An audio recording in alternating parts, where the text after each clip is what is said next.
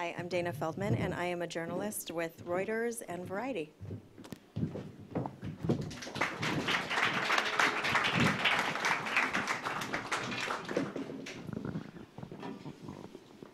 Hi, Joseph Middleton, casting director, work at Paramount now. Randi Hiller, I'm casting director and work at Disney. And I'm Beth Klein, and I work at Universal Television in casting. Okay, so for the first question, Joseph and Randi, you have both been casting directors on both the studio side as well as independently.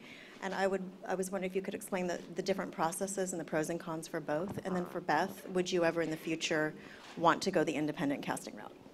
So we'll start with Joseph. Okay, God.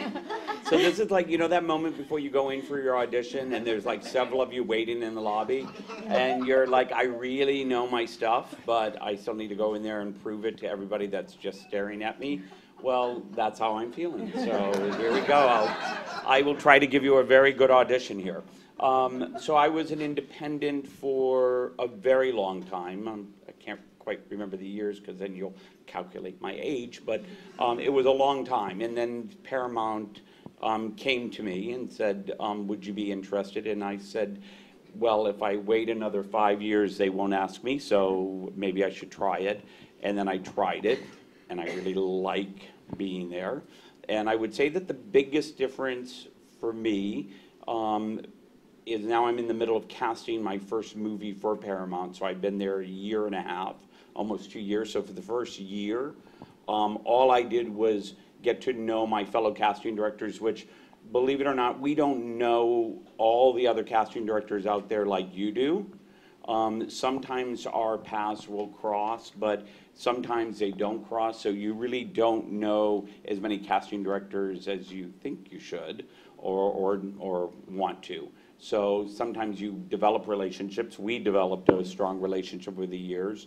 But going into a studio, that's the first thing you do is you learn all the casting directors out there and you learn all the ways that they do their job. So some of them do their job very similar to the way that I did my job, in the same kind of atmosphere, the same type of organizational skills, and the same sort of relationship of either giving the information or not giving the information to your executives. And then you feel like, then at least for me, I found out, oh, they do a job really well. Up closer Oh, to your mouth, there we go. my friend. They do a job really well, or they don't do the job that I would have done, or, you know, sometimes it's both sides. It's like, you're like, oh my God, they're so good. Or you go, oh my God, they're a lot messier than I ever imagined any casting director to be. So that's the working. So we oversee, at the same time guide. So part of it is I feel like that my bosses, Brad Gray and Adam Goodman and Mark Evans, they all have a point of view. And just like if they were my directors, and that's how I sort of see them, they're my directors. So as a casting director, I have to educate them or move them a little bit toward my taste. And I also move my taste a little bit toward theirs so that I keep them happy. So that's a lot of that is making sure that all the roles are up to par, even the small roles in different countries, and then making kind of a parallel list of every list that a casting director does. We have our own list within the studio, and so that if something happens, we always have an idea ready. So the biggest difference, I would say, is access. Everybody comes to us at a studio. Everyone wants to do a general. All my theater is paid for. All my movies are paid for. All my travel to London and New York are paid for. So that sort of access as an independent I didn't have. So that, for that part, it's an amazing gift to be within a studio with a lot of access. It's sort of like marrying into a very rich family. But with that rich family, there comes an incredible amount of responsibility. So I would say that that would be the biggest kind of overview of what I do and the difference. I don't know how I follow that. Yeah, Joseph pretty much has it right. I think I started my job about 2 months or 3 months after you did, something like that. So we kind of fumbled our way with a lot of phone calls to each other, asking questions. There's definitely things I miss about being an independent casting director, like the relationship of just a one-on-one with the directors, and I can only work at Disney now, so there's people that I just adore, and they're doing movies elsewhere, and it's heartbreaking.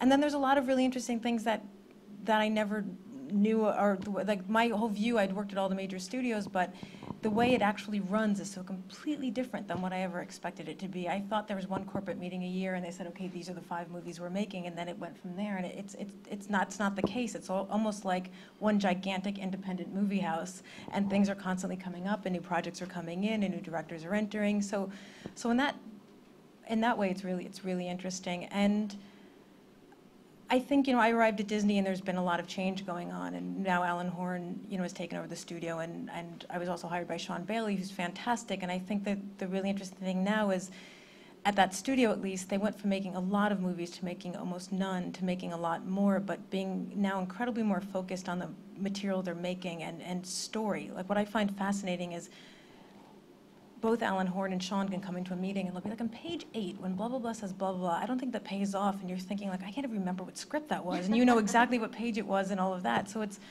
interesting to see how involved they are at different levels and how open they are on a lot of levels. I mean, there's still definitely, need star names in a lot of places. But there's also, we've hired a number of people that aren't very known in the short time that I've been there. For you, Beth? So I'm on the TV side. They're in the feature film side, so it's a little bit different. And I was at a network, and now I'm at a studio, which is definitely a switch. But when I was at Showtime, I got to do some of the casting myself, as well as oversee the way the 3 of us are doing now. I don't know that I'm cut out to be an independent casting director, if I'm going to be really honest. I think what you guys did, it's really hard. You don't always know where your next job is coming from. While there's freedom, there's uncertainty. And I'm more a creature of habit, if I'm going to be honest. I like having a job to go to every day and feel very lucky to have the one I do. Universal Television is a year old now, a new studio. Our parent company is NBC, but we produce for all different networks. And I love the people that I'm working with. They're very kind of entrepreneurial, and we're a small but mighty group, and we're having a great time. So I don't know that at this point in my life that independent casting would be the right move for me, kind of lifestyle-wise. Can I ask, how much say, as a casting director, do you have on the final decision-making in conjunction with the director and the producers on a project? It varies so much from project. I mean, this is speaking both independent and studio. It depends on how strong the director's vision is. Sometimes, there's certain directors that you can just say, you meet somebody and go like, oh my God, blah, blah, blah, we'll love this guy. Like, it really depends on the level of trust and the project and the situation. And I mean, I still do cast some stuff in-house at Disney and do a lot of so unfortunately, the next 4 movies we're doing are all being shot overseas. So I do like the American side of what's going on, yeah. Is that the same for you, for both of you as well, that it depends project to project? Yeah, I actually think Beth might have a stronger voice than our voice. I feel like because you've been doing that a long time, so her relationships, we have new relationships. So our old relationships were with directors, like Doug Lyman for me. I think on our last movie with Doug, I basically was like, this is a person, and this is a person, and this is, and by the way, with that comes a responsibility that if you're watching that screen and that person is bad, the only person you have to look through it, you can't blame anyone else. You have to blame yourself, right? Thank goodness they were all great.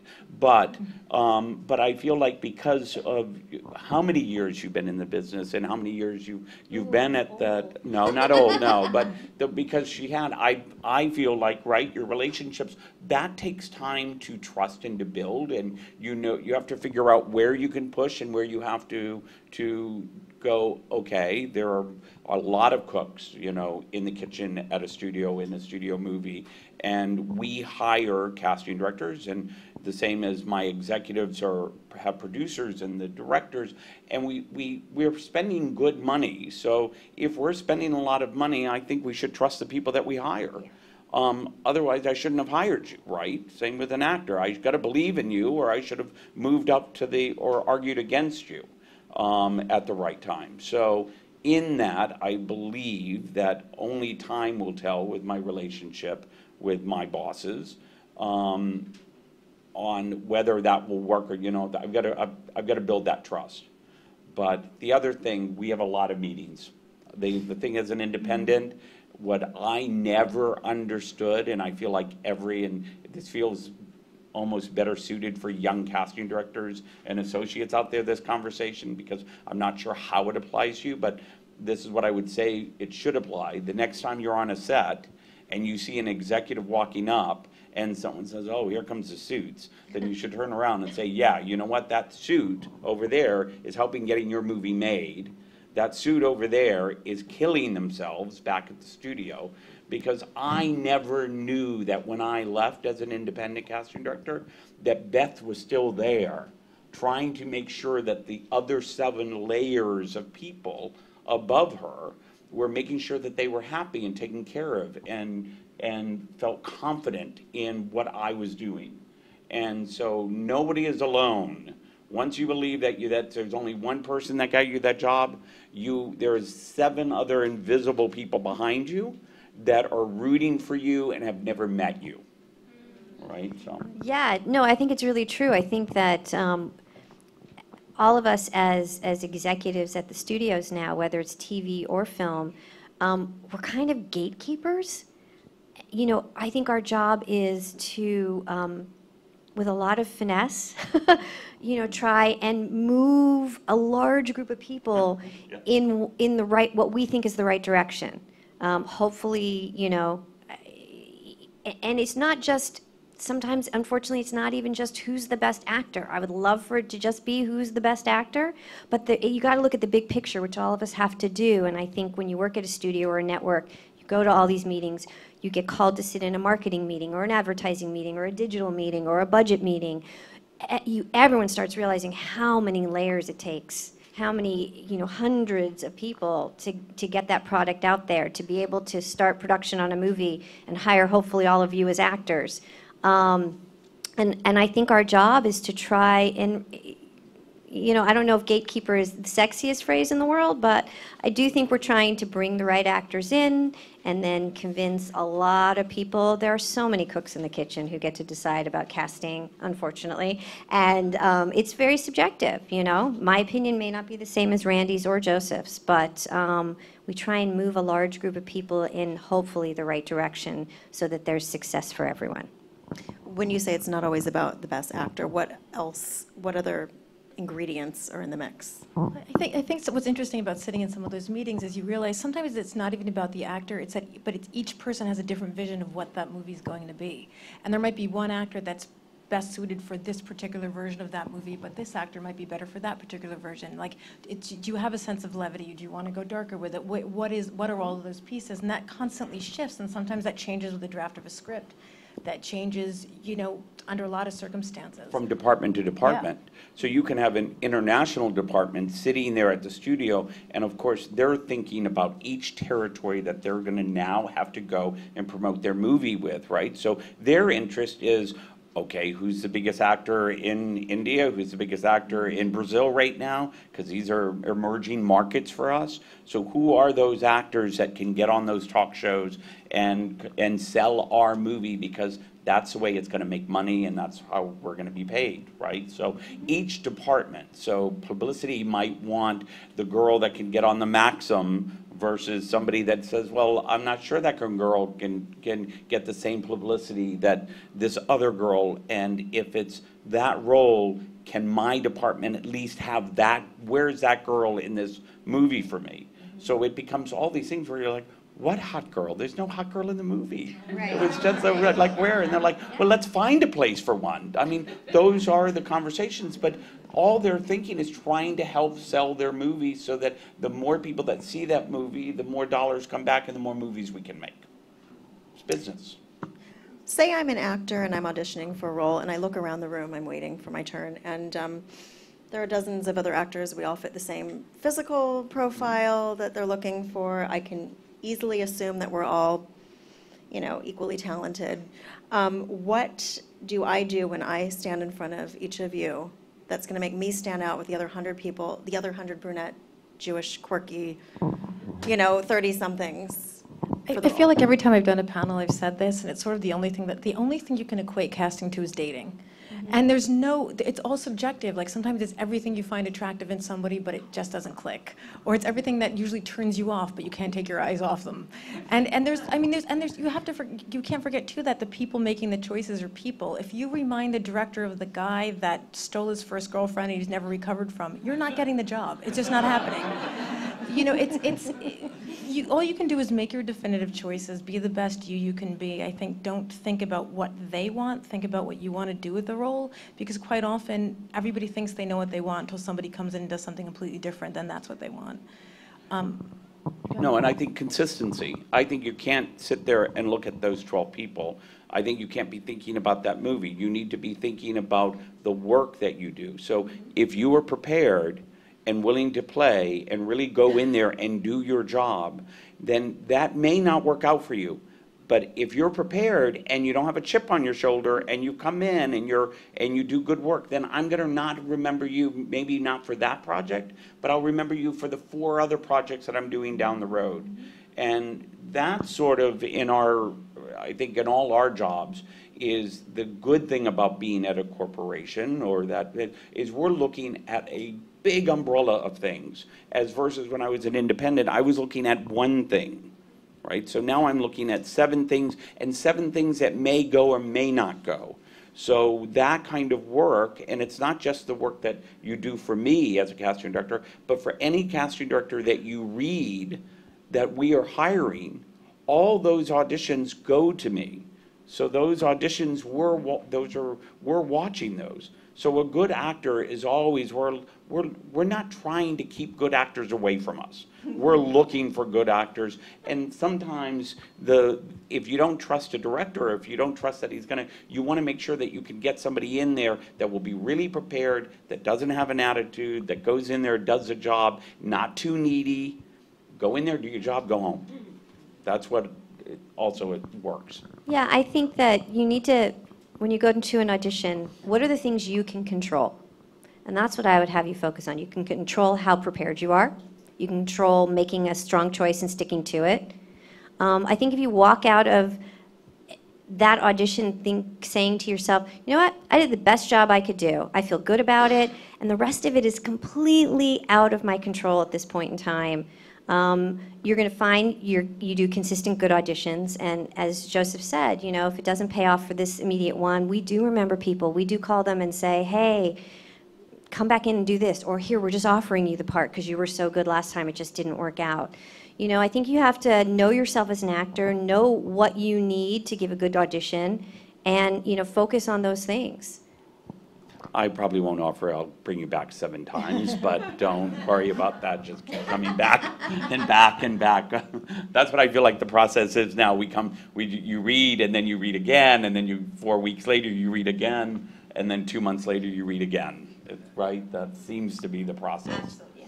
I think the interesting thing to remember, too, is there's a whole world going on that you're not aware of that's gone from years back. I mean, I can't tell you how many times you'll be working on something or somebody else is working on something. You're like, remember the guy that we saw in that thing? What's his name? Oh, yeah, we should see that guy. And crazy stories happen like that on a daily basis from years and years ago. I mean, I did an HBO movie 2 years ago, and there was an actor that I worked at a talent agency, my first job in LA, and he was a client there, and he's a big deal, and he kind of disappeared.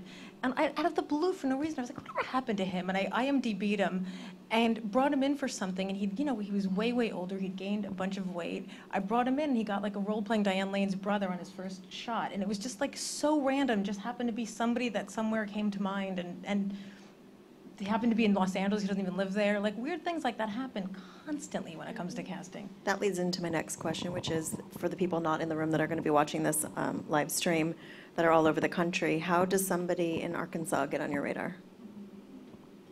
I think the best way now is there's a lot of open casting calls happening digitally, and you can now just blitz it out to the world and have people put auditions down. I mean, the tricky part of that is you're kind of in a vacuum. You don't get to ask a lot of questions. You have the material to go on.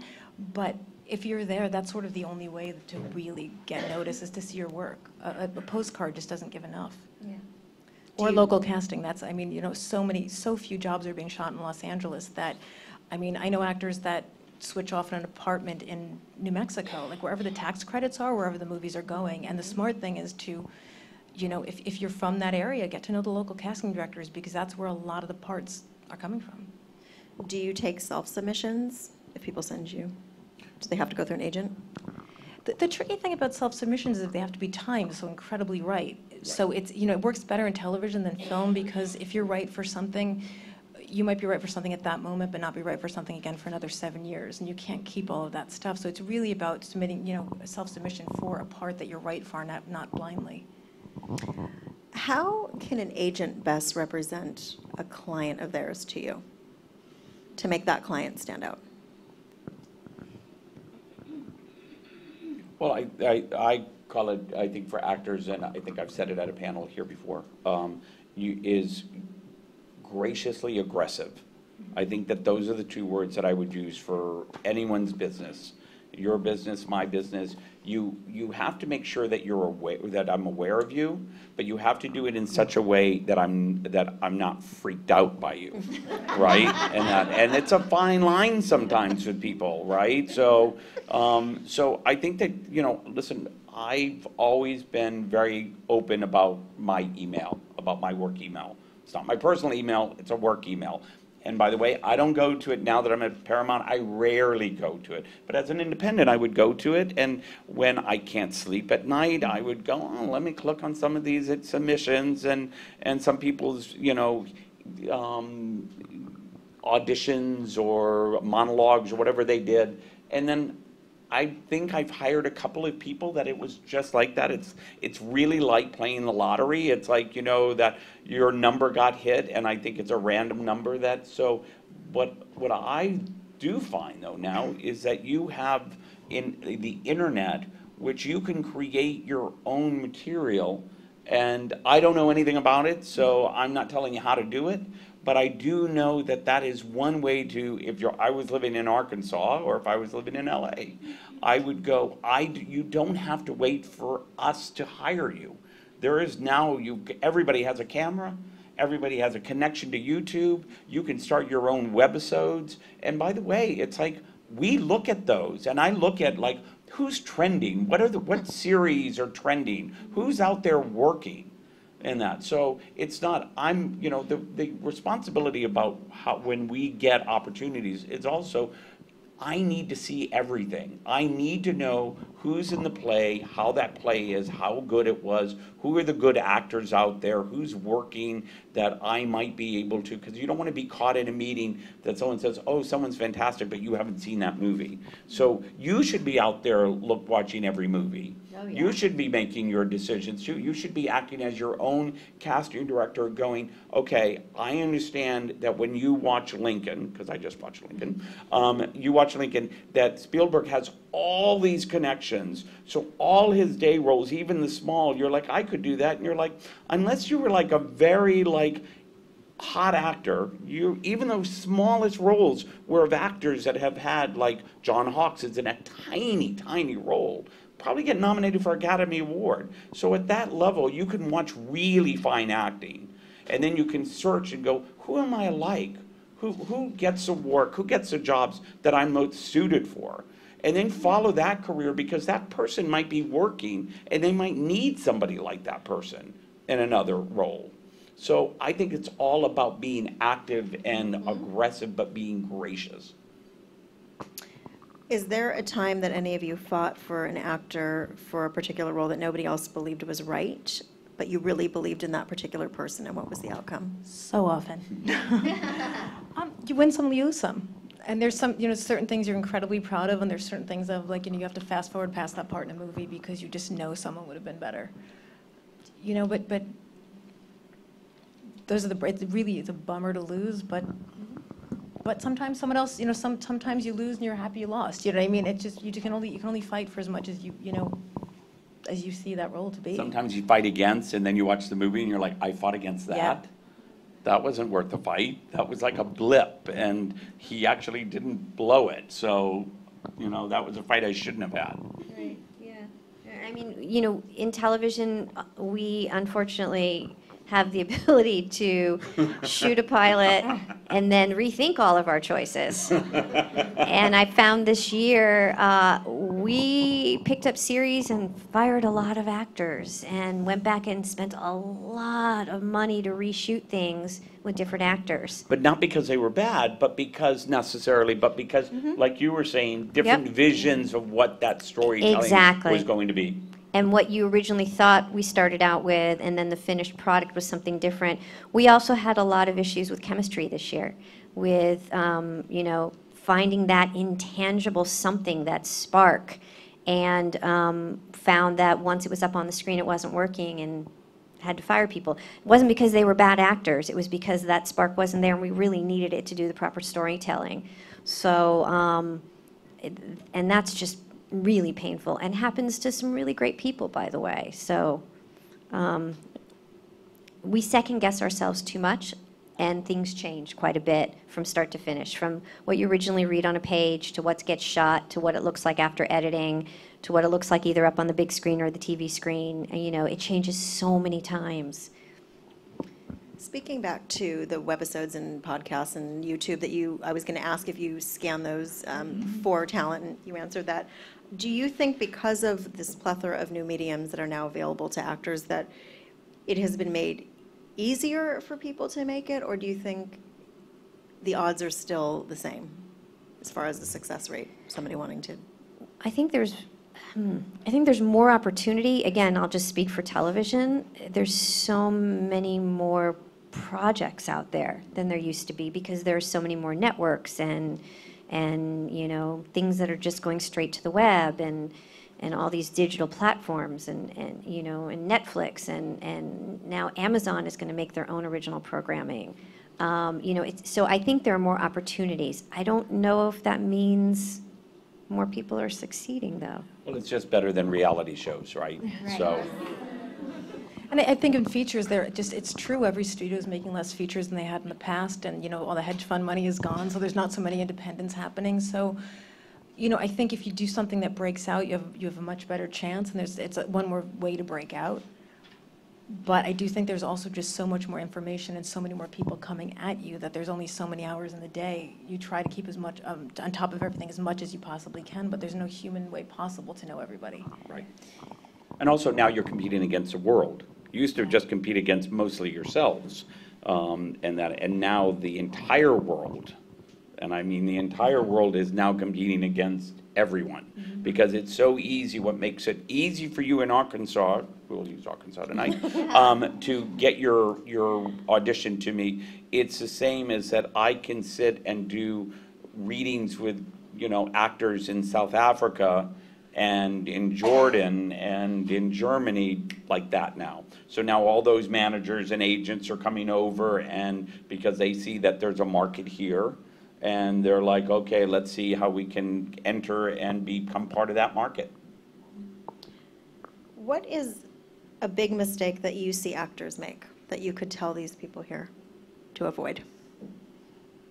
In an audition or just in general? I think they're pretty much the same that have always stood. I mean, people come in and make excuses for themselves right off the bat. Never a good job, never a good thought. You know what I mean? Because also I've seen people talk themselves out of a job with directors in the room. The director might have thought they were really good, and they're making so many excuses. The director second guesses themselves, and then just like, yeah, no, forget it. I think questions are always welcome, but sometimes people use questions as a way to connect, and the questions don't really apply. I mean, I remember once reading a role for a waiter, and it was a callback with the director, and he was like, "Where's the waiter from?" And he was asking all these questions, and the director just felt like, I've got one day to get those 4 scenes. There's no way I can accomplish it with this guy. It's being really prepared. It's having a clear vision of what you want to do. And not being defensive. Yeah. That's it. I think a lot, it's like, it's like coming up here, you have nerves, so we all are nervous people. We're just, all right, so you have to realize that is part of it, and if you're more prepared and you know what you're talking about, or you know what you're doing, then you can get through it. But at the same time, if I ask you to really change it up, then I want you to be really prepared, but I also want you to not hold on to it so tight that you can't do that, or somehow I've ruined it for you. right? So I need you to move quickly. And the other thing I would say is, what I find a lot, and it's not fair, but you should have a really good class in cold reading, because it's forever I'm like, oh, you're not right for that, but you're right for this. And then, of course, I'm selfish and I want to get my job done right away. So I'm like, oh, it's really easy. It's 2 pages, nothing, you know? It's like, it's so you can do this. And then I'm like, I'll give you I'll read a couple of people and then you'll read for me and I know it's cold. But I'm still judging it, by the way, right? So, so it's cold, but be good. So, so I would think that the more you work that gym muscle, whatever that is, that work muscle, I think it is a good thing to have as actors coming in the room. I also think you have to work on your skills of listening. I think that we all as humans, when someone starts asking us a question or you start formulating your response before the person who's talking has finished, so you probably miss part of what they said because you're already deciding what you're going to say. And I think that you have to remember that aside from giving a good performance, a director, producer, a casting director wants to know what you're going to be like on the set. So they want to know you can listen. They want to know you can take direction. They want to know that you're pliable and that you can mix it up if they need you to. You know, it's a lot of skills to bring into one room and one audition, but I find so many times that actors,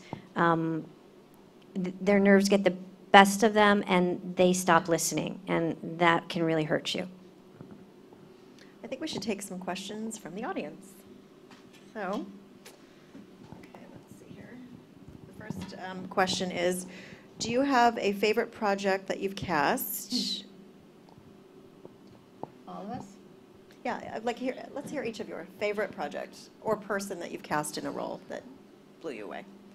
They're so, by the way, they're like babies. They really are. I mean, it's like, I don't have children, but that's how I would feel if I had a child, because some of them hurt, some of them are bad, some of them are beautiful, some nobody's ever seen, you know, it's like, but, you know, I give a lot to my movies and I care about them. So that being said, that, you know, you're always your first movie that sort of hits, or this one didn't hit, but at least it made people at the studios aware. And I've done that director's movies ever since, so I have a real heart for Doug Liman's movies. So he was good to me, so therefore his movies sort of touched me. Which was the first one you did for him? A Go. Go. Yeah. Yeah. Joseph's right. I think, you know, I've done a couple of movies with a director named Gavin O'Connor, and I think I'm probably most attached to those movies, but basically because he's really demanding, but not in a bad way. But I've ended up like auditioning real criminals and real cops and hockey players and wrestlers, and you end up meeting an enormous amount of people you'd never meet in any situation, and do this. Some of this criminal stuff was stupid, but I ended up being the closest to the production, the people involved, just because I've been there like day in and day out, doing stuff that probably I shouldn't have been doing just to get result. And I think that it's always more about the experience than a final product. Yeah, I have probably a ton of projects that are near and dear to me, but I'd say most recently the most fun I've had in really, really long casting sessions was when we did the casting for episodes on Showtime. We just laughed and had so much fun, and it was so collaborative, and it was just one of many fabulous experiences. But okay, what is the future of production in Los Angeles? Am I better off in a secondary market? what was the first part? Sorry. What is the future of production in Los Angeles? Am I better off in a secondary market? No, you're belonging. Listen, this is the center. It's like, I think everybody's waiting to be here, and I think that it's, be happy where you are. And listen, if you're in Atlanta or you're in New Orleans or you're in Michigan right now, those are good places to be too. So don't move out here. Stay there. Build up your resume and your credits there. But I always say that this is where listen, if you want to do theater, then you're in the wrong place. But if you want to do film and television, this is the place to, find yourself. That being said, I do think there's something to be said just just, you know, it's a government issue way above all of us in this whole tax credit situation, which, you know, went down years ago, and we're not giving enough money. There are incentives, so it's getting better here, but not to the level that we need. That a lot of roles are being cast locally. I mean, I had one year where I think I did 6 movies and all were in Pittsburgh. You know, and so that market, and you know, the competition isn't as fierce. You know, there's just not as many people, and in some of those markets, there's not a lot of great actors. So I feel like if you want to build up those resumes, it's not, I'm not saying to move, but it's really not a bad idea to check out some of those areas. And for all of you from Pittsburgh, I found very good actors in Pittsburgh. For you out there. No. No, there were some, but I'm just saying, you know, different areas in general. But don't you think it would be smart to, if, you know, then listen, it's about money, right? So you have to figure out how you have your money and where you save your money. But it's, if you could establish yourself in Pittsburgh and let Donna Belichick and let those casting directors know, I am willing, and now we're going into SAG areas, because I'm always arguing, like, tell people you'll be a local hire. And I think SAG only will allow certain people in a certain radius of living there. So I have no idea, so I will just tell you, don't play that back. But but I think that you should know those casting directors in Atlanta. You should know the casting directors that are in New Orleans. You should know the casting directors that are where our movies are going. And how do you find where the movies are going? You follow the money. What states, do your research. What states are doing the biggest tax incentives now? That's where you'll find the movies. And then I would also say, for the international audience, and for you that want to go to international, we're shooting so many movies overseas now, and I'm always looking for the American actor in that movie. So those are territories and places and casting directors that you should get to know. And how do you get to know them? You write them, you find out from Casting Society, an email, you know, there are many ways, and then you do an introduction, and hopefully if you write the right letter, if you send the right clip, if you can get in touch with somebody, and I don't know how you do it, but that's your job. But there are visa issues though too. I mean, that's a hard thing with the international stuff. You have to have a visa. I'm the positive No. one. She's like so real. But it's so true, it's just right? there's a structure. I mean, it's the Right. same way when people are coming here. How many, you know, so often somebody will get a job and their visa won't come Right. through in time. You can't hire them. So it's the same thing if you're going overseas and you have one parent. Like that happens a lot. Like you have a parent that's Irish and you're still able to, you know, apply to have a visa from that country. You should do it before you go. You know. Oh, so you can't just go over there in Hungary and work, right? No. No. Never mind. But you can do It's it a in good the United idea though, States. right? But there are some people who have dual passports Yeah, still, that's and that works, right? Yep, no Yeah. problem. Is there any point to attempting an acting career at 55 years old? Is there hesitation to work with someone my age who does not already have an established career? No, we're always looking for, I mean, it's a certain thing. It's like, listen, are you going to get the, you know, there's certain hierarchy of roles, right? So there's always that list that we're going to go to, right? That it's like, oh my goodness, if so-and-so can get there, oh my God, it'd be great, right? But then there's roles that they're like, I'm not doing that role. It's too small. It's one scene. So then it's about getting the best actor. Catherine Houston was the perfect example of that. Yeah. You know, she was an amazing woman. She sadly passed away, I think, last year. But I mean, I think I met her in a workshop a number of years ago, and you know, and she was always fantastic. She's probably started in her 50s and won an Emmy. You know, she's just a great lady, great actress. Started late. Do you have? I agree. Okay. I concur. Okay, here's another question in the same regard. What are the challenges in casting older actors? Same subject matter. I don't think it's really a challenge. I think it's just a matter of there being the roles available. Yeah. You know, it's always been an issue. The same thing I could say with women. My former business partner and I were once counting how many women were in movies that we had done, and there were certain movies. There was like 188 roles, 7 women. You know, it's just for everybody, just the right movies, right television shows. Again, television, just because every week they need an entire new cast, there's much more opportunity for all. You know, All ages, shapes, sizes, sizes, colors, everything, yeah. And that's the satisfying thing about doing television, I think, too, is that you have so many jobs that you can actually give people. Yeah. Now, the flip side of that is they never go home. They are constantly working, and then there's no, we sit in our movie theaters and go, oh my God, look at my credit, it's so good, everybody, that's such a good thing, right? And that episode goes off the air and right, it's like, okay, but they have another episode that they have to cast the very next week. There's no time for the patting themselves on the back. So I think the unsung heroes really are in the casting community are the week in and week out casting directors. Yeah, the episodic television casting directors, that is a grueling schedule. Yeah. Really grueling, but lots of opportunities for you guys.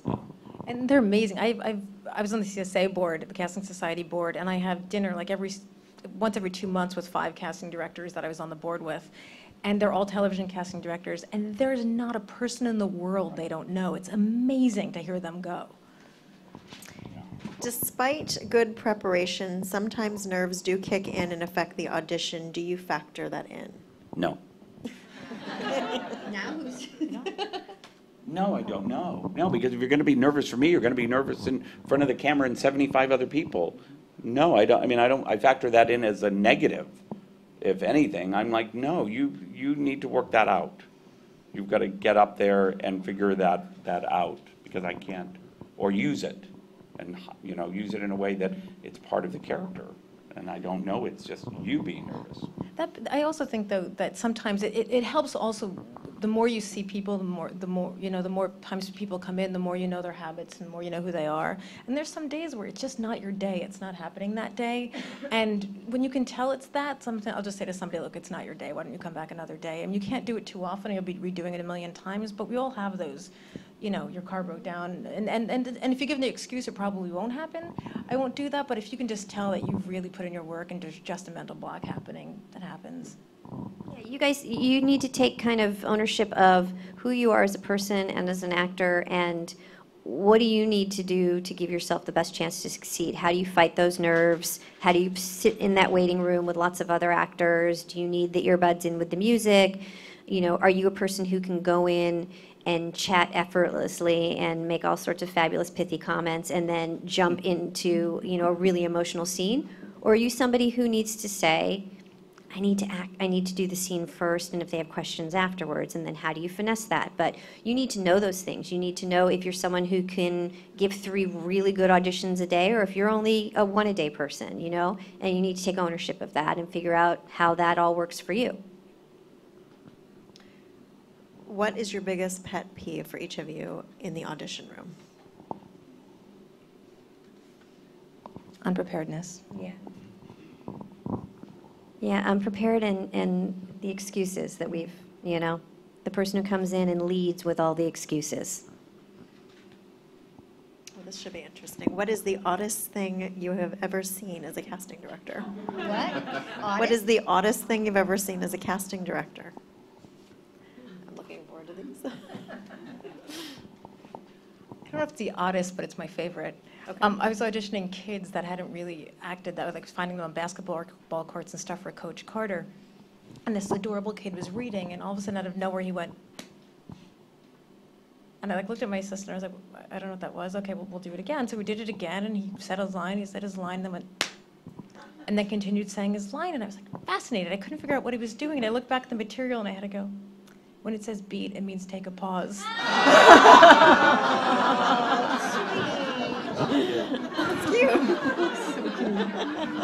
I'm not going after that.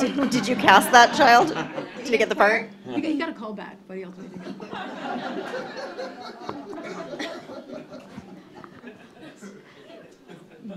Okay, so bear with me because it takes a little bit of setup, but we're working on a show right now. It's a pilot. Producers like to meet actors and kind of, get inspired to actually write characters for them. That's sort of their process.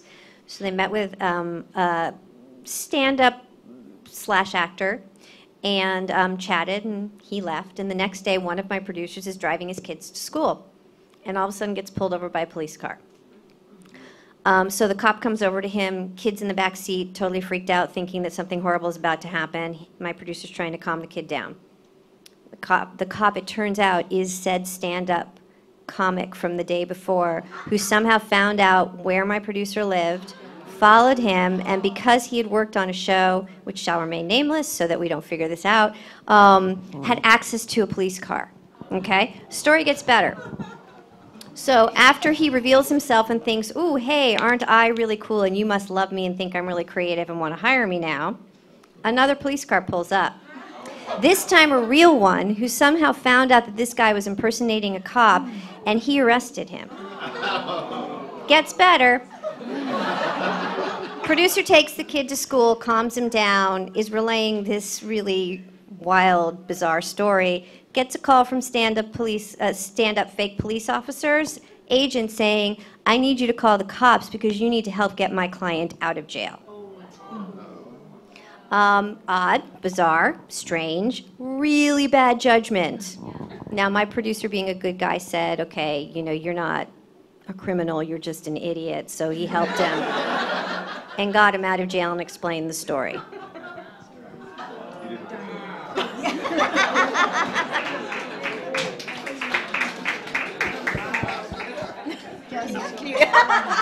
Looks like I'm going to pass on that one. Okay, this question is for Randi, but I would like anybody to answer. I can't find an agent. The ones that are good won't sign you without good credits. Do you have any tips or suggestions? I get asked that question every day so many times, and I wish I did. You know, I can't tell you how many times I've referred actors to agents and they haven't even been interested, and then people went on to work. It's a crapshoot. There's no other word for it. But I also feel like people do work a lot without agents, and there are some good managers out there. It is getting harder and harder. I wish I could. But this is what I don't understand, and it's more of a question actually back to everyone. It's like we get calls from managers and agents all the time that I have no idea who they are, right? Mm-hmm. And when you're doing television, and when I was looking for televisions for the under 5 lines, whatever, 3, 4, it does. I've seen so many names and so many Beverly and Dean and whatever, somebody else that I've never heard of out there, and I was like, so what I don't understand is why actors don't form a collective of their own agency that they submit, and you work all together and you start now my fellow colleagues would kill me, I think, because there was a period I remember that certain casting directors was like, if you weren't submitted by a certain agent or that, but I think it was when we had to stack all the pictures up and it wasn't just clicking. So now it's a lot of clicking. You know, you go down pages and you're taking looks, and then you look at the resume. I mean, I'm always like looking, and then after that becomes it. But I don't understand why, if everybody is looking for an agent, why actors don't form their own agencies, actors for actors, and and I don't understand why you don't. AFA, I like it. Actors for actors. Yeah. I have 2 questions here about postcards. One is, how often should an actor send them? And the other is, do postcards help us to jog your memory and help us in being called in for more auditions? Again, I think maybe for TV, I think again, it's a timing thing. First of all, I would say, for the first part of the question, I would say, don't send them unless there's something legitimate to say. So, hey, I'm going to be on something. Hey, I'm in this movie. Hey, I'm in this play. Come see me. Sure. There's an actor who sends postcards every week. I don't know if you guys get them, but I do. It reeks of, well, I feel like I'm being stalked a little bit, but also, there's no reason for it. It's a waste of their time and energy. But in television, a postcard crossing my desk when I'm looking for these roles on, 18 different shows that are all filming a new episode every week, it could very well get you an audition that could lead to a job. But I would say that, again, you have to use that discretion about how often you want to jog someone's memory, or if you have something really legitimate to share with them in terms of, watch me on this. Have any of you ever cast anybody, literally the postcard came across your desk at that just Well, I Osmosis brought moment. people, no, I brought people in Yeah. from looking at a postcard. Yeah. But I will tell you that maybe out of the 25,000 postcards that I've got, there have been 2 people I've called in on film, because usually it's just bad timing. I think Randi said it really clearly. It was just really, you have to hit it at that right moment. And if you're not doing a weekly series, then that timing, it's just usually off by some degree. Yeah, I think more for TV. Yeah. I think it's hard to conceptualize how much is actually coming at us on a given day. Like, it's not rare to have 35 postcards a day. So it really only jogs your memory if you actually know the person. You know, otherwise, other than that, it would just be the timing thing. Okay, here's back to unsolicited. Do you ever read unsolicited mail, example reels by actors? And if yes, how can I send you my reel for your review? Again, I think for us, if it's something I'm working on, or even someone else is working on, it depends if it comes through breakdowns or something and it's appropriate to that moment. Like, it's so hard to just keep up with the amount of stuff I have to watch and go through and do every day that only in a lull would you have time to watch reels for some that are just random, that aren't specific for what you're going through. But I would make sure that your reel is really good and pictures are really good on breakdown. Yes. So because I'm constantly getting submissions in, you get your submissions in, and there's one picture of the person, and you're like, I don't know. But if there's a reel, because now they have the little space that you can click and see the demo reel, and if you don't have your demo reel up there, I'm like, what? They don't have a reel up there? Like, I don't care if it's like you doing your at-home video of a scene that you, not with, have it on you, not the other person, up there, because then it gives me a better sense of and have several pictures up there. But the reel is really important to get up there. And it's more important to have the reel up there than sending me the reel, I would think, yeah. There's another question on here that I've actually have several actor friends that have asked me about. It says here, because of my accent, I'm typecast a lot. What's your view about actors with accents? Well, because of the international now, I'm constantly seeing international actors, and some of them in certain countries, their accent is harder to just, you can't, you have to be looking for them with an accent. But what I would say more important than worrying about your accent and kind of erasing it is, I would say, then you just have to really be articulate so that you may have an accent, but I understand everything you're saying. So that's where the biggest problem I have with anybody with an accent is, I'm like, and listen, I have mush mouth and I can barely speak English, but it's like, it's important for you as actors to be able to articulate with an accent or without an accent what you're saying. Out of curiosity, if somebody had, and this is just my question, if somebody had an accent and it wasn't the right accent for the role, but you really thought they were, like, they had the perfect look, they were very, very talented, do you spend the money getting them a coach? Do they get the job, or do you move on to the next person? There's so many actors. It would have to be a lead of a big movie, and they would have to be pretty darn close accent-wise.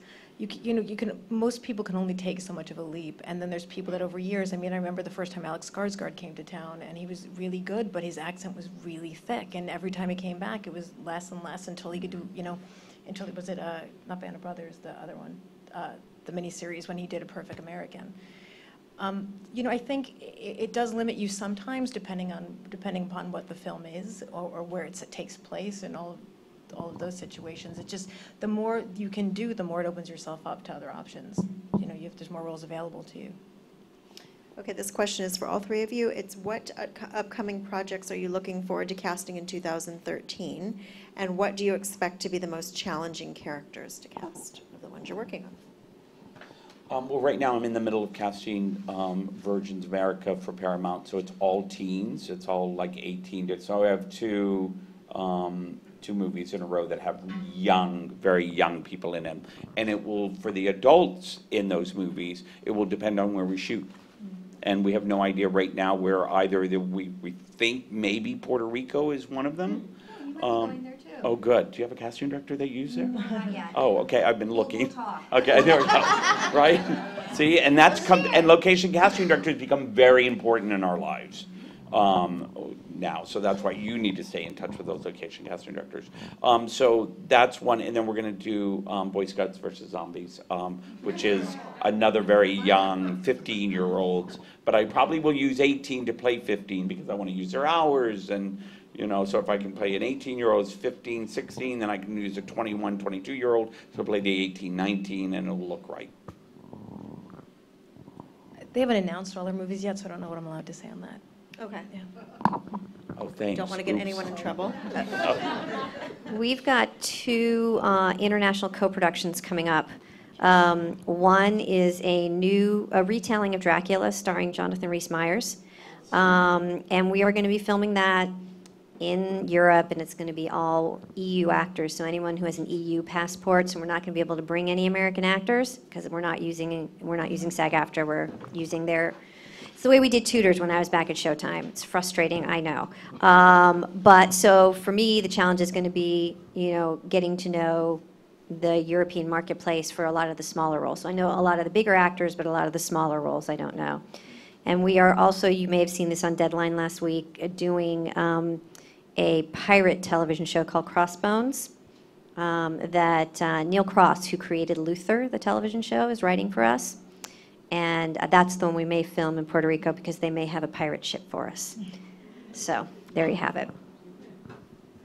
Okay, how did you get into casting? And I'd like to add why you chose this career. And what do you love most about your job? I was a PA on a movie, and it was my senior year in college, and I was going to go to law school, and I thought I was going to, you know, fool around for the summer and do an internship, and it was on Mississippi Burning, and they put me finally in the accounting department for a week, and they were like, oh, that's a disaster, so go on set. And I was out there, and if anybody's seen the movie, it's a period movie, and it's a great movie, but there were these group of people over there, and I turned to Alan Parker at one point and said, those people look too contemporary for the scene. And behind him, Gene Hackman was like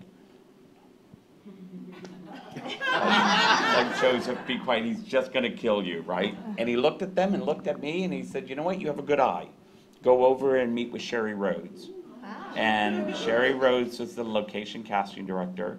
And as soon as that was only like 3 or 4 weeks there, and then I went back to school, and I knew that that's what I wanted to do was casting. So I went to New York. Like a lot of actors, you go to New York, and all of a sudden it's like there were no jobs there for me. So I came out here, and Sherry Rhodes was looking for an assistant because she was doing Rush for Lily Zanuck. And, you know, it was only supposed to be for 3 weeks, and I was her assistant, her associate, and then her partner.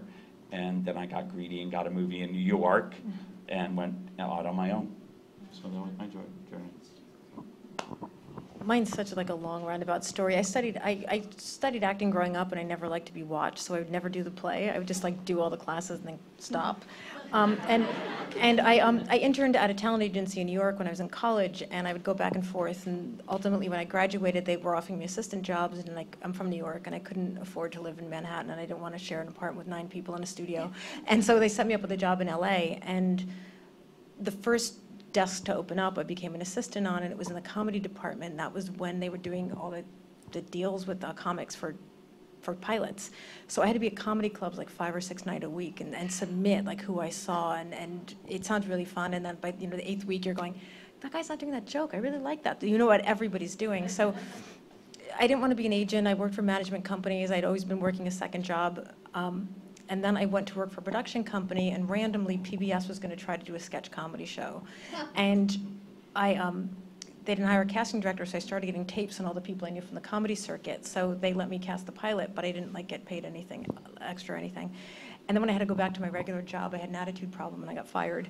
And I earned that. And the next day, Jane Jenkins and Janet Hershenson were looking for a receptionist, and I started working, and I got the job, and I started working for them, and then worked for them and a bunch of other people, and then started as Risa Brayman Garcia's associate on Twister. And same thing, Joseph was our associate and then partner, and then Risa went to direct and went off on my own.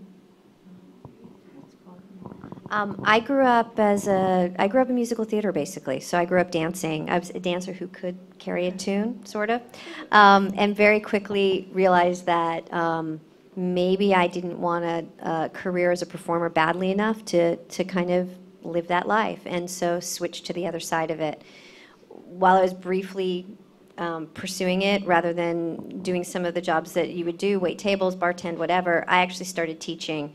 And through that, I started choreographing and directing musicals, which is when I sort of got the bit by the casting bug, because I kind of felt like the most exciting time to me was actually not opening night, but it was auditions, and when people came in and wondering who I was going to see and what they were going to do and who was going to surprise me. And it's kind of how I got bit by it. I started temping at Viacom Productions in the 80s, and ended up working there. They brought me on full time and ended up working there for almost 24 years. Viacom and Showtime. Left there and started at Universal Television a year ago. So, What's the best part of being a casting, if you had to pick one thing for each of you? It's definitely the actors. Yeah. And it's really, you, even if you don't get to cast them, there's like this unbelievable sense of pride when they do well, even if you had nothing to do with it. Like, it's just, you can't, it's a hard thing to describe. You kind of start to feel like really attached to so many people and so proud as they move along. yeah, we are rooting for each and every one of you. Is there anyone that any of you have given a break to that is maybe a big star now that you believed in them before? Well, what I always say is that their grandmother gave them a break before we gave them a break. Their English teacher, their drama teacher, their agent, their manager. So to sit, we're part of their life, part of their wheel, part of their journey, but just one part. You all are, have a lot of people to thank for the journey that you go on and your path. You already answered this question in part when you said that you do look, on the web for new talent. But this question is, what databases besides IMDb do you use for finding talent? So in addition to IMDb and... Breakdown, right? Yeah. Breakdown services, Actors Access. Google. And I just, if you're looking for something specific, Yeah. you could just start Googling. getting on a pathway and seeing where you land. Okay, who makes the final casting decision? Is it the casting director, the director, or the producer, or is it vary per? In television, it's actually the president of the network if it's a series regular. If it's a smaller part, it varies from network to network, and it also depends on how powerful your executive producer is. In years gone by, people like Stephen Bochco, David Kelly, they didn't have to run a lot of their casting choices by networks and by studios. Everyone always runs their series regulars by them, but so it varies from situation to situation. In television, the executive producer is more the king than the director, which I think it is in features, right? The director's more king, yeah. But it depends. I mean, it really is about where and it's not power. It is power, right? I mean, sometimes it's the director, sometimes it's a producer that brings in the project, and then sometimes it's our president, and so yeah, it varies. And then as you get further down, then it's really about it's a lot of people coming together and agreeing that what's best. And sometimes it is the cliche, it's three people and everyone sort of likes two of them, but the third one is the is the one that gets it, because It's never just one person. I don't think it's ever just one person. Please describe your daily routine so that we can understand better what you do. Let me tell you my daily routine as an independent, and then I'll tell you my daily routine as an executive. My daily routine as an independent, I got up, I had coffee, I had a friend I played backgammon with, always with coffee. So that was the first 2 hours of my independent life, and then I went into the office, and I worked pretty much from 11 to 6. And I would do my session in the afternoon, and you know, and I would go home by 6:30.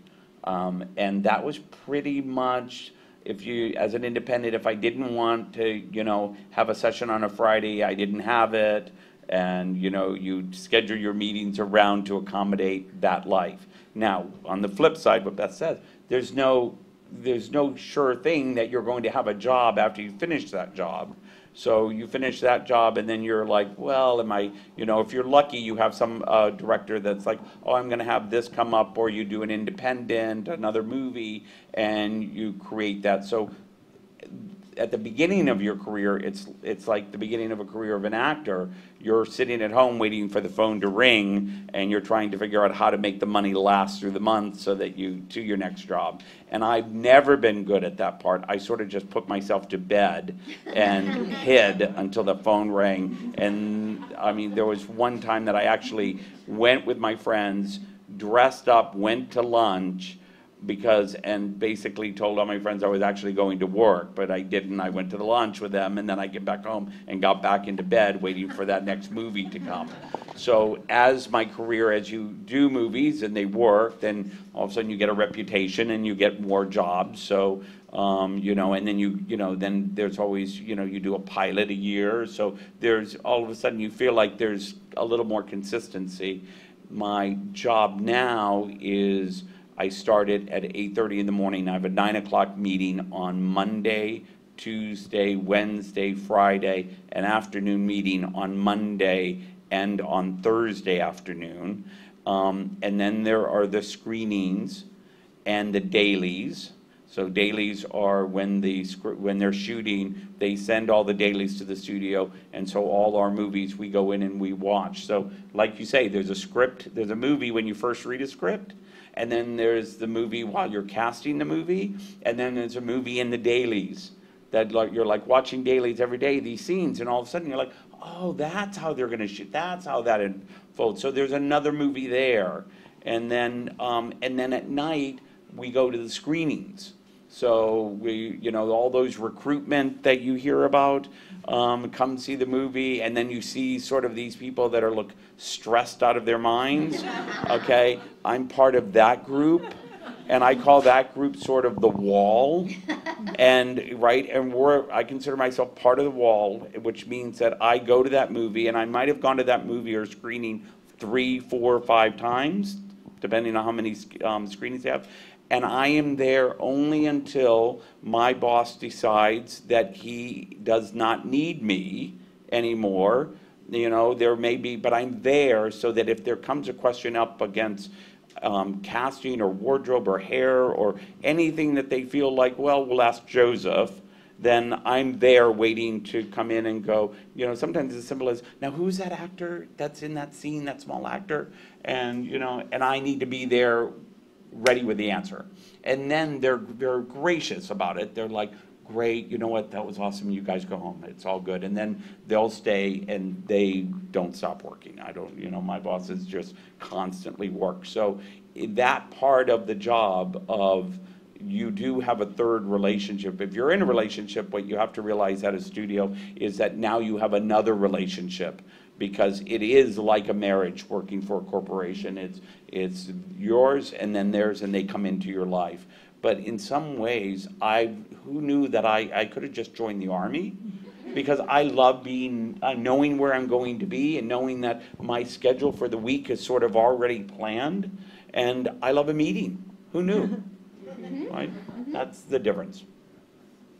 And I think there's no typical day. I mean, you know, you're putting out fires all day long, and like today, I try to get some test deals closed. I watched an enormous amount of auditions. I, you know, had one 2-hour meeting, one 1-hour meeting.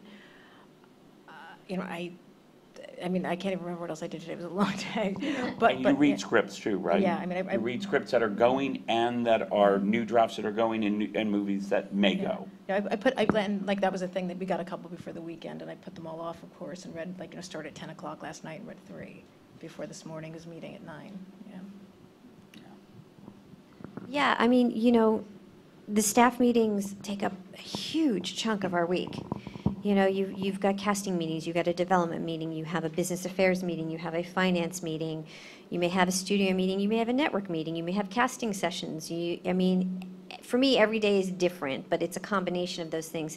It's triage. There's a ton of fires, which is the biggest one, or which is the most immediate one that you need to deal with right away. And then it's looking forward, too. You have the stuff that you're working on right now, and then there's the scripts that are in development, and they're like, well, you know, give us 10 great ideas for the star of that, and who can we attach to this one? And so, you know, you're dealing with what's happening right now and what may be happening 3 months from now, and, you know, it's juggling a lot of things. It's really exciting. It's great. It's a very high-class problem to have if it sounds at all like we're complaining, which we're not. But there's no formula to my day. How can actors get a general meeting with one of you? It's funny, this comes up a lot, and honestly, as far as general meetings go, unless you've got an incredible piece of work coming out, I don't think it helps all that much. I tend to like everybody I meet, and it's like they're a really nice person, but it doesn't really give you a gauge.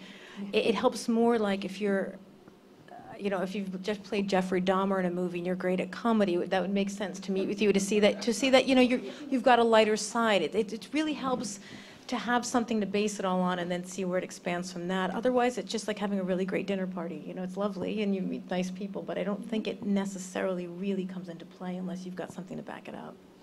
Have any of you ever had a general with an actor and then maybe they weren't on your radar, but that sort of sparked something in that meeting? Well, I think a general here, the difference is because how do you get an audition and how do you get a general? Because a general is just you come in and you're not performing at all and you're just saying hello. And that's where it becomes a very friendly thing. And I think it really is helpful for actors who have been established or that you're up for. I always tell, because we get calls from agents every day about, oh, will you do a general, will you do a general? And I always say, if that person is in a mix in one of our movies and I don't know him, then that would be a good time for me to do a general. Because then when I'm going back to my meetings and that guy is in the mix, I can talk well of him, right? Hopefully. And so that can be a real useful tool for both of us, right? For the agent, for the actor, for me.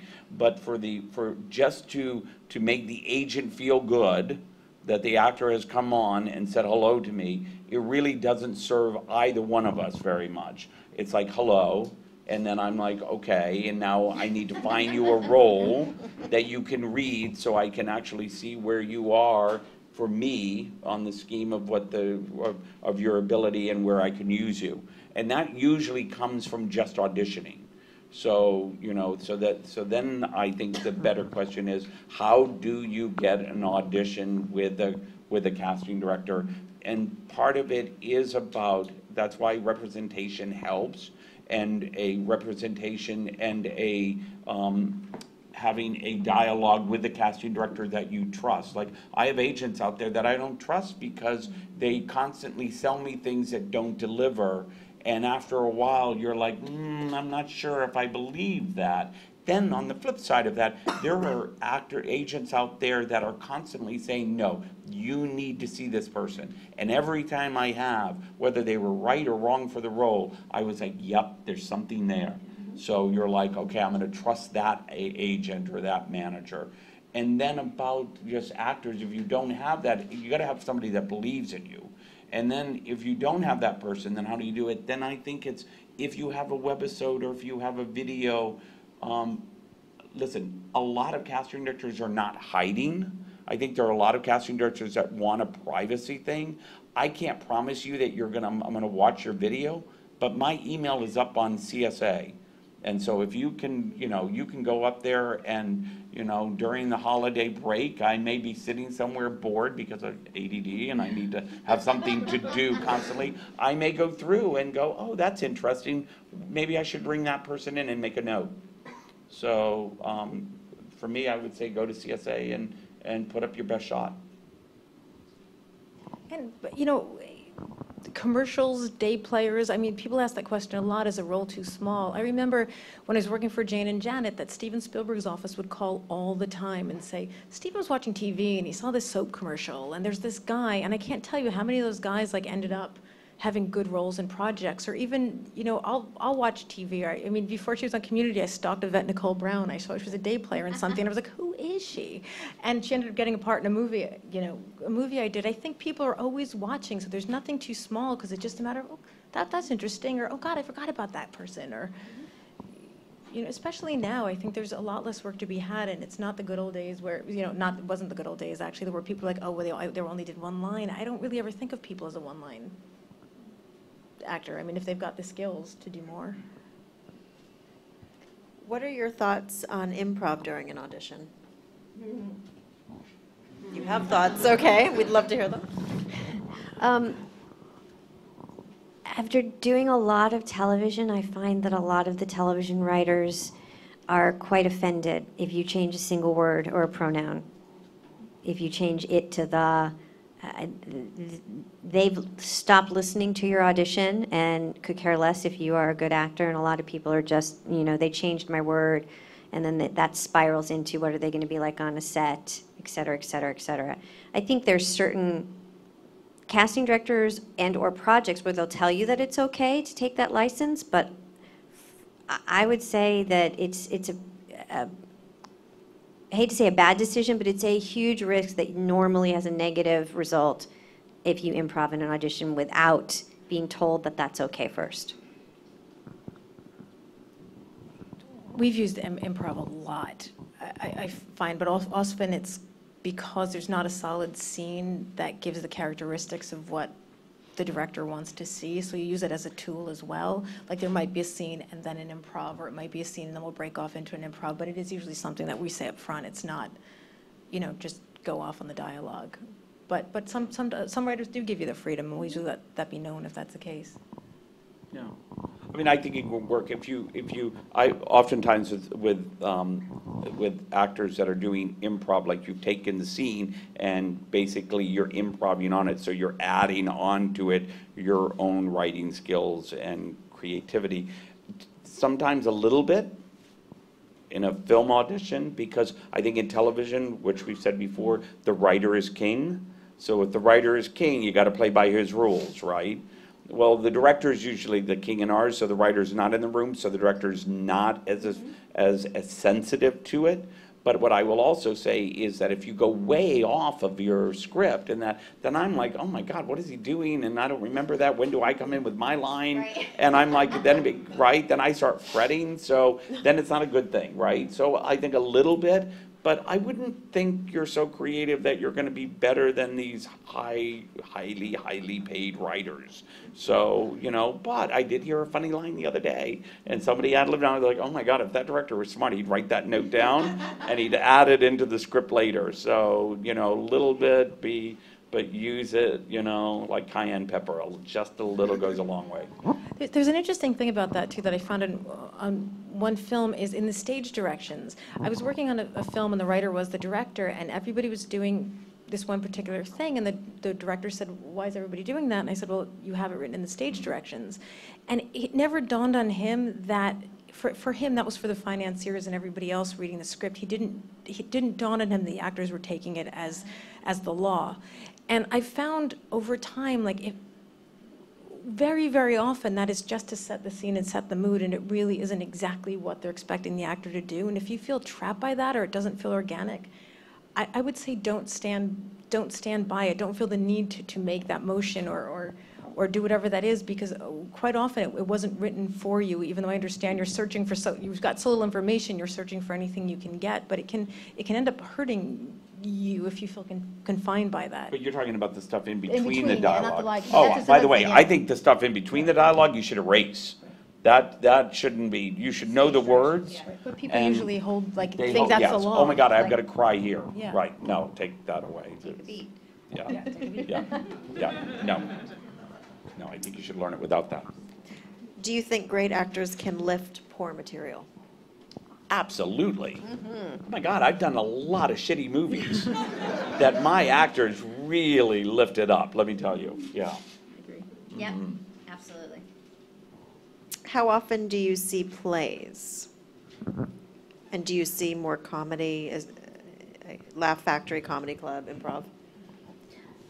I go through waves. Like I'll see a bunch, and then I'll see a couple bad things in a row, and I need a break, and then I'll go see again. I think it also depends if you're auditioning a lot. You kind of can't. Like your brain can only take so much information that you just can't. But then there's certain things like I cannot see Danny in the Deep Blue Sea or Italian Wedding, American Reconciliation anymore. Like I just can't do it. Like because so there's certain pieces that actors use to showcase themselves, and it's not about the play, it's about them, and that just gets laborious. But And I try to stay away from two people plays. So if you're going to go to a play in LA, then for me, it looks, I look at the venue, because that will determine whether I'm more inclined to go. And then if it's not at certain venues, then I'm like, okay, if it's 10 actors in a piece, then I'm like, that may be interesting if I want to kill an evening. And, and I do like sometimes go, you know what, I'd go to the theater tonight if there's, so then it's about the postcard, it's about the timing of those 10 actors. But if it's, on Melrose and it's 2 people, I'm like, probably not. I'm not going to probably go unless it got amazing reviews and I was going with somebody. But I'm more inclined to go with something if it's just random with, a bunch of actors in it so that I feel like I get the most use of my time. But the truth is, it's like I just came from New York and for 4 days and I saw 7 plays. So in certain things, and I like a good play. Randi, I believe you already said that you did study acting, not that you wanted to be an actress, but you were studying acting. So for Joseph and Beth, and if you want to add anything as well, did you study any acting methods to give yourself a vocabulary when working with actors? Yeah, when I went to New York, I went to the neighborhood playhouse, and then with Greg Zittel, and for me it was kind of like therapy. I was like, this is fantastic. You're like, but I don't want to do it. But it's, yeah. I mean, listen, I can't do it. My hat's off every time an actor comes in, and when I believe something has happened, I hope that the little training that I have had hopes that I can at least deliver the lines a little bit better than just looking at the page to give you a little bit something to work off of. So, that's hopefully what it did for me. Do you think that you would have been as interested in being a casting director had you not taken those acting classes that you took? Good question. Probably because I just like watching people. It's like the best. I love to watch people to get paid for it. How fantastic is that? You can't ask for better than that. Yeah. All my training was prior to becoming a casting director, so the majority of my training was in dance and musical theater. I wouldn't say that I studied any one specific technique, but I do think it gave me, and the few auditions that I didn't talk myself out of, which was a big sign to me that I wasn't meant to be in front of the camera. I do think it gave me a better understanding of what you guys go through, and what the process is from your point of view. And I think that it gives me empathy as opposed, to really understanding the process. And I also think all my performance background, just like Joseph said, gave me, hopefully I give you a little something to work off of without ruining your audition. Yeah. Thank you. Okay, as a casting director, do any of you ever get starstruck? I met You the can Muppets, person- and that really did it for me. I have to say, I never get starstruck, but the Muppets almost made me cry.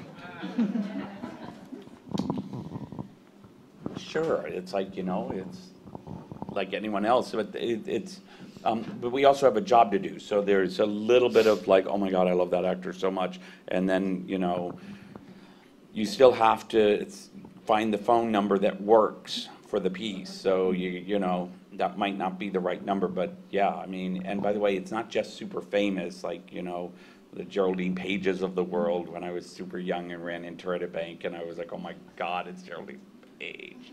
But it's an character actor that, that I know I've seen 100 times and you're like, oh my God. God, you know, Richard Schiff, you're so good.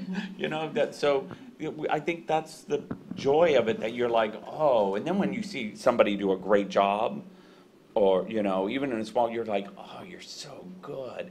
That part of it is so joyful for us. It's like. Yeah, I would hate to ever lose that, actually. I mean, I think if I ever lose that joy, starstruck, excitement, then maybe it's time for me to, you know, think of hanging it up.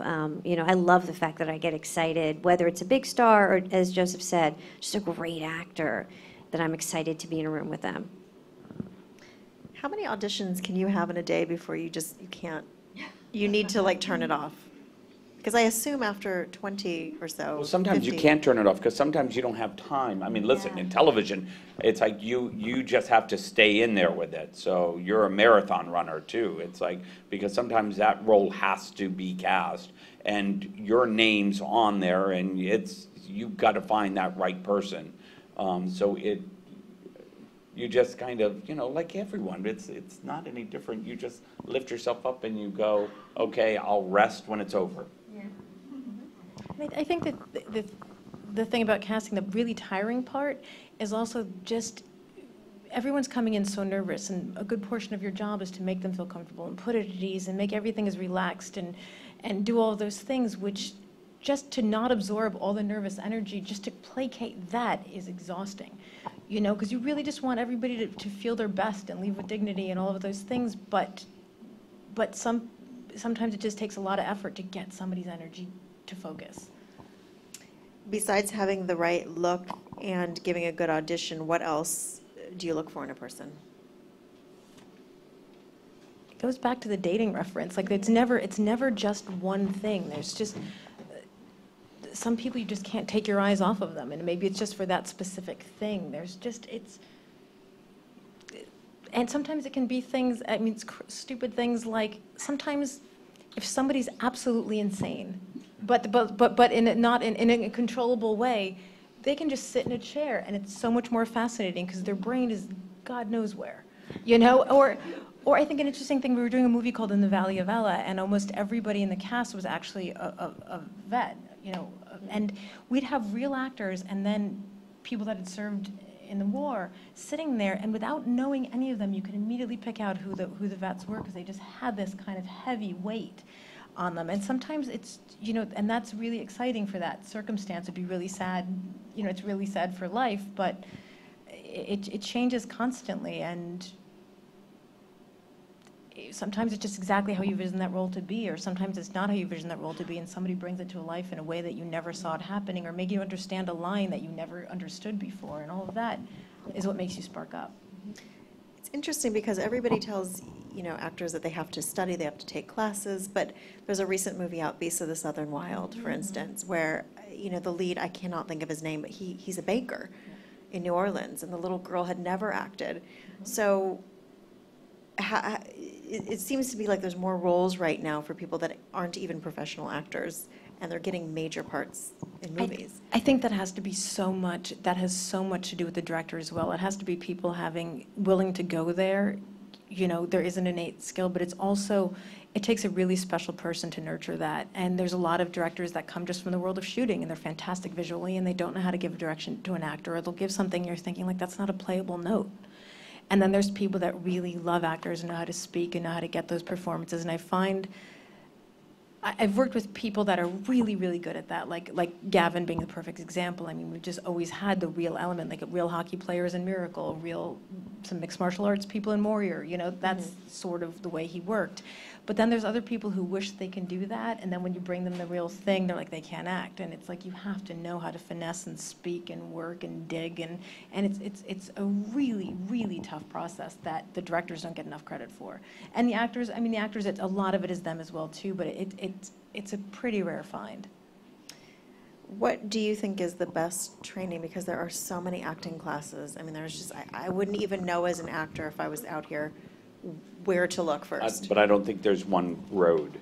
And so, the only thing I would say is that if you're on a road and you're studying, and that person makes you feel bad about yourself, and every day you go to that class and you have a pit in your stomach, not in an exciting way, but in a why am I not good enough way, then you need to get out of that. Right, it's, you know, there is not one more, there's more ways of going through this life, and that is not the way to go through. Yep. So, you know, I always said, because this reality casting has come up now, and it's more, you know, and I have had directors that, you know, the one thing I've always asked my director, I said, listen, I said, I understand that you want homeless people to play the homeless people, but if I can bring in an actor and you can't figure out if they're homeless or not, then you need to hire the actor, because, right, so. I'm always like trying to, you know, admit, and maybe I'm sensitive about that, but I always feel like I can find that in an actor, the person that is real. And, you know, there's in children, and pieces of the little girl is fantastic, but, you know, and they looked at like 200,000 or 2,000 kids. I can't remember the number, and she's fantastic, but that's youth, and that's a specific, but we're talking about journeymen. We're talking about actors that come in every single day and give lines meaning and lift a truth and bring a truth to a screen, to a scene, and do that consistently. And I don't think the man on the street can do that. And I don't think actors can do it without really passion and talent and a desire that every day you wake up and you're like, I want to be good at my craft. What is your best, if each of you could give just 3 bits of the best advice that you can give to somebody who is just starting out? They haven't booked anything yet. They're brand new. I would say graciously aggressive. I'd say keep a positive spirit and train. You know, educate yourself. It's not just training in a thing, but it's like you need to be aware of life, of watch bakers, watch different people. You need to be a really good people watcher. You know, that's part of your training, is to be able to watch and shift subtly yourself and move things. So, you know, but be passionate and stay positive. One of them is a two-parter. I think it just also goes back to the training. I think one of my advice would be continue to train and also switch up who you train with. It's very easy to all of a sudden be the best student in the class you're in, but I think you don't, everybody has something different to teach you, and you might have different ways to approach a role. You might have different directors that speak in a certain way, and you want to be able to adapt to that kind of voice. The second I would say is have a life outside of acting. It never gets easier. Like, no matter how successful you are, it's just hard. And if you just focus on what auditions you have or what auditions you don't have or something, it's going to take away from you as a person, and it's going to take away from your performance too. I mean, you know, you can smell bitter or desperate a mile away, and that's never good for anybody. And the third would be, yeah, it sounds cliche, but I think of every audition as just a chance to act instead of thinking of the final outcome of a job. It'll take the pressure off of you and actually let you, like, that might be, that is your time to play that character that you research and enjoy it. Kind of piggybacking on what Randi just said, I think balance is really important in your life. And when I go and teach classes, the first thing I do with a new class is everyone has to go around and introduce themselves to me by telling me 3 things about themselves that have absolutely nothing to do with being a performer. Nothing. You'd be amazed at how hard it is for certain people to do it. It's kind of a fun exercise. I had it happen to me in a class, and then I just kind of stole it. But it points out that balance and diversity and having a life out, you know, other than just acting. And that's not to say that you shouldn't give 150% to everything you do in your acting life. But if you have things outside of the acting, it's going to inform your choices and your roles. It's going to make you a happier and healthier human being, which is going to make you a better actor. And it's so important. I also think that it's important that you never let anyone tell you that the choice that you made was wrong. I hear that so often. You know, they made the wrong choice in their audition. I don't think there's a wrong. And if you're studying with someone who says that to you, again, I think you should find somebody else to study with. But there may be a choice that ends up being more appropriate given a director or a writer's vision. but there's never a wrong. And, so that speaks to being positive. You guys, if this is what you love more than anything else, you owe it to yourselves to never give up on it, and to give yourself every opportunity to succeed. And everyone's going to be on a different path, so I can't tell you what that is, but stay positive and constantly keep doing things. Keep acting, keep finding new ways to study, keep doing new things. Remember, there's a whole world out there. One of the things that I think is a problem for Los Angeles is that our town is really centered around the entertainment industry, and I think sometimes we get sucked into that vortex, and we lose sight of the rest of the world out there. Places like New York, the entertainment industry is a part of their city, but people still talk about what's in the news and what's going on in the world, and I think all those things are really important to you as humans and as actors. Do you advise actors to go to casting workshops? I have Do to they say, really help? I've hired people out of them in the past. It's such an individual choice. And, for some people, I can understand you would feel, why should I pay to audition? For other people, they may see it as a chance to meet a casting director that they might not otherwise get to meet. I have truly, in my past, hired maybe a dozen people out of workshops. Again, it may be a needle in a haystack. If you're going to do it, you got to do your homework. You got to say. It might be better to do it for the agent, so, right? Don't you think it might be a better use to do the agent workshop, agent and manager? Or you may learn something from a. Yeah, casting- either way. Yeah. Either way. I mean, if you're going to go do a casting director workshop, make sure it's somebody who's working on a show that you think you're right for. In other words, if they're casting all Disney shows with kids, a lot of people in this room, myself included, probably shouldn't take that casting director's workshop, because they're not going to have opportunities for you. So it goes back to doing your homework and doing your research. And it's, I'm of mixed feelings about that, but I have to say that, like, my assistant associate have done them, and we had a rule that they were allowed to do them as long as they brought back the photos of anybody they thought were good. And whenever we were looking for smaller roles and things, we went through that file first before going to breakdown, because it was like a pre-read. We already knew that they had a shot at getting the job because they were already good. But there's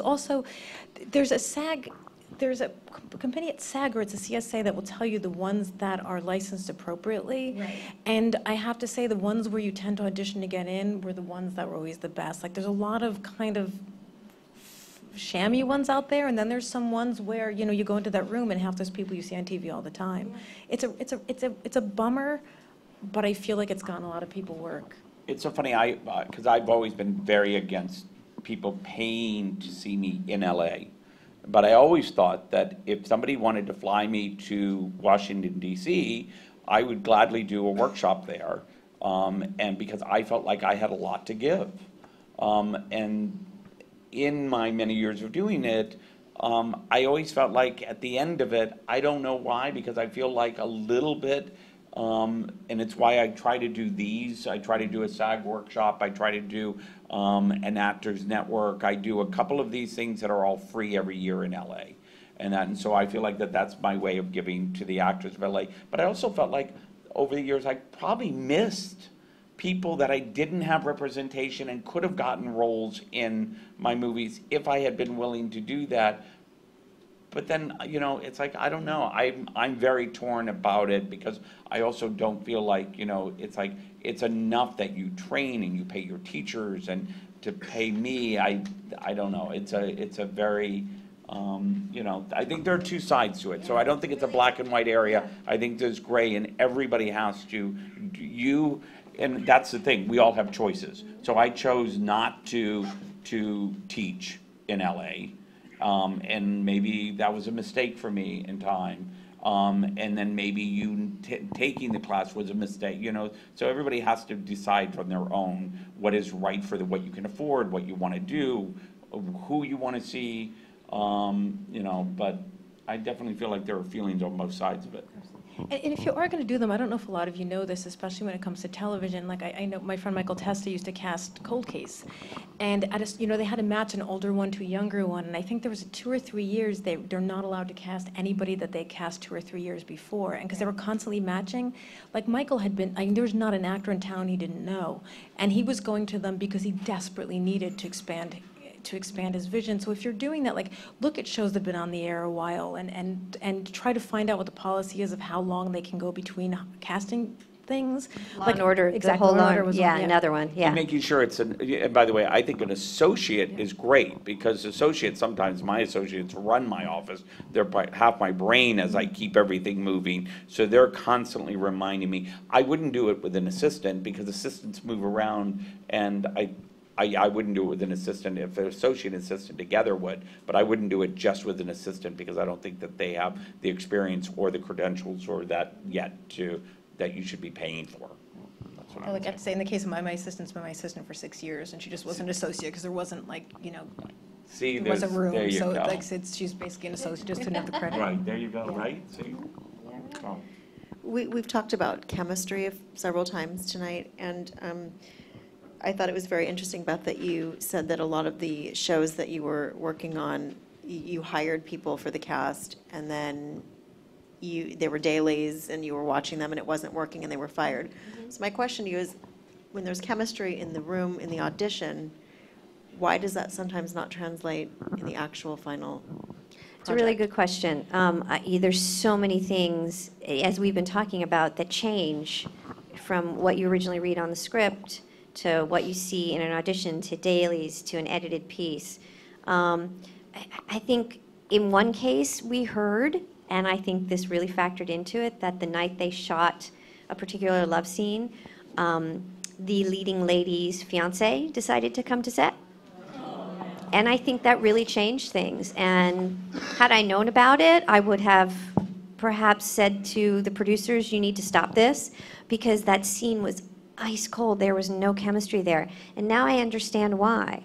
And again, neither actor is at fault. You know, just that spark that everyone hopes for, that can be magic, wasn't there.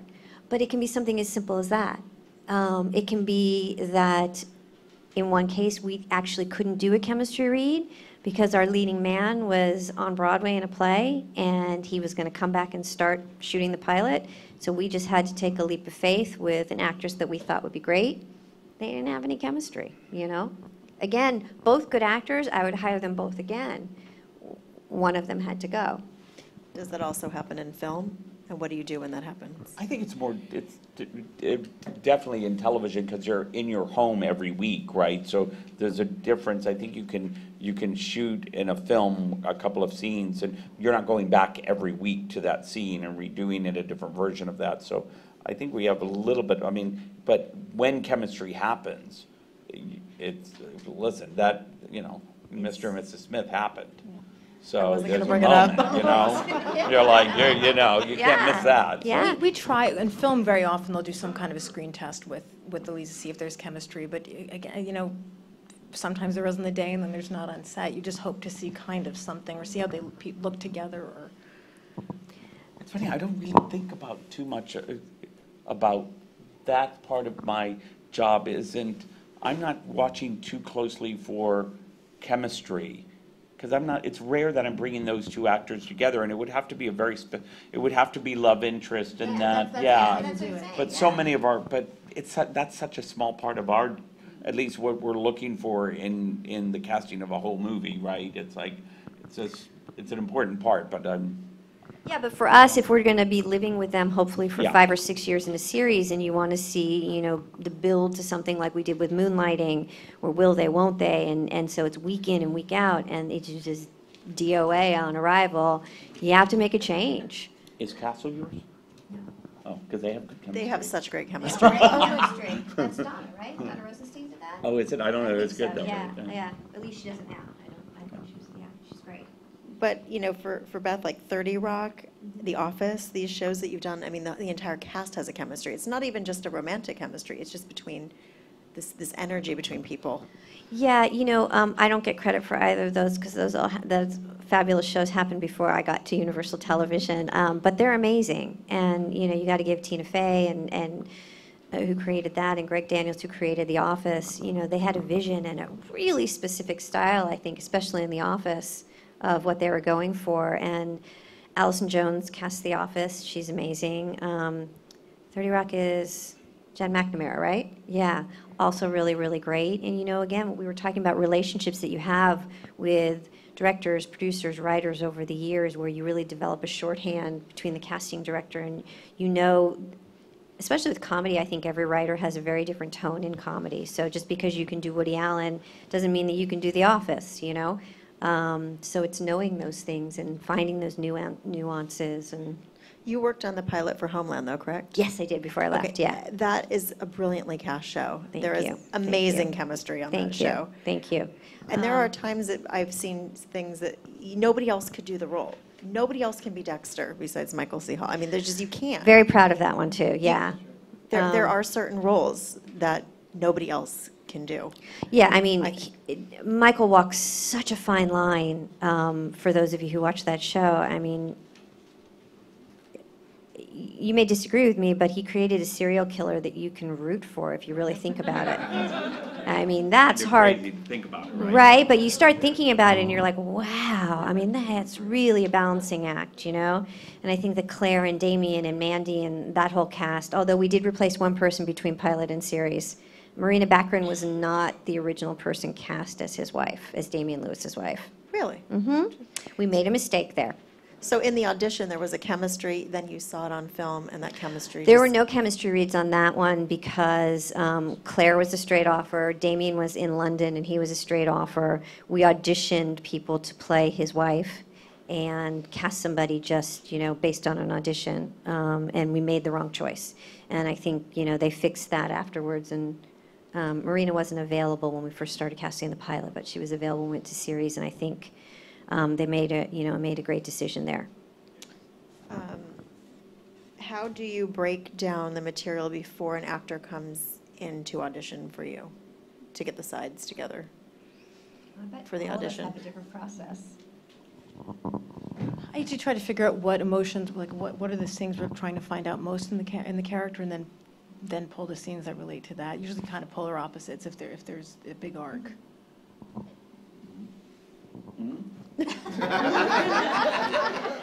Sure. Back to the workshops, the SAG Foundation does have free casting director workshops, and you can go to the website at www.sagfoundation.org and check out the program to answer for the I've done Hey, Um, Where they get to come in and actually work, Yeah. do scenes? Oh, Yeah. cool. I did not know that. So we've talked about a couple of your projects. Can Joseph and Randy, can you tell me maybe one or two roles that you think you've cast that nobody else could have done that particular role?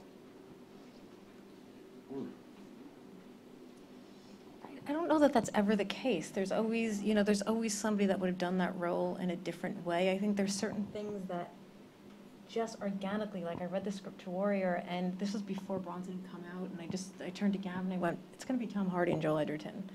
And he didn't know either one of them, and he said, why? And I said, it just is. I just know it is. And we saw all of these people and went through all of this stuff, and that's where it ultimately ended up landing. I think just sometimes you just have it, you feel it. Have any of you ever disagreed with a director and just felt so strongly there was someone that this is the person, and the director didn't see it, and you ended up maybe getting your way? Or not getting your Or not getting your way? Yeah, we cry.